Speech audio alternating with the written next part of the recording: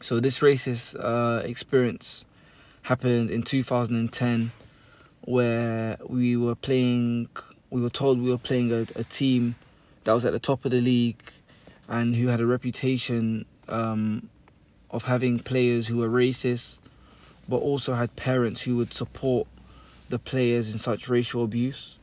Before the game, tensions were very high and the team didn't know how to react. Not being a very confident person, I consider myself an extrovert, an introvert at time.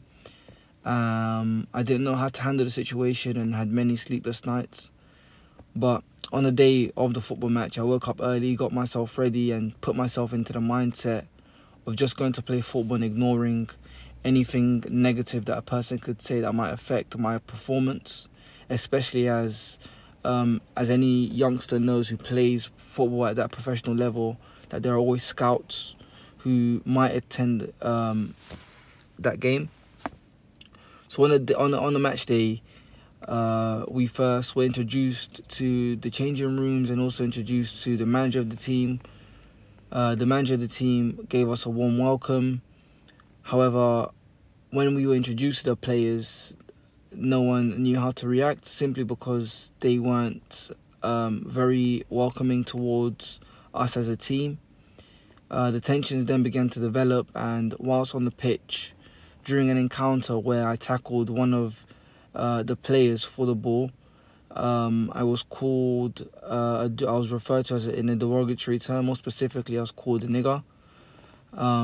The referee did not react towards it and told me to carry on playing.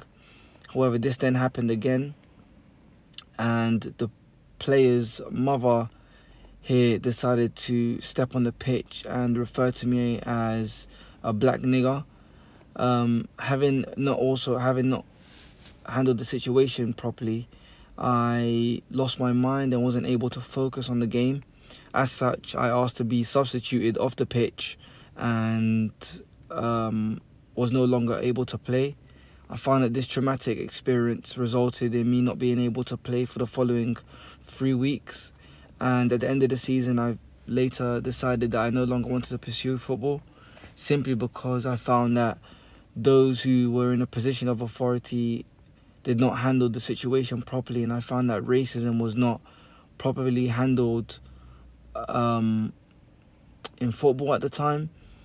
I then decided to move away from football and later found ways to manage that experience, and later moved on to become a pediatric nurse, where I deal with youngsters and I'm able to help them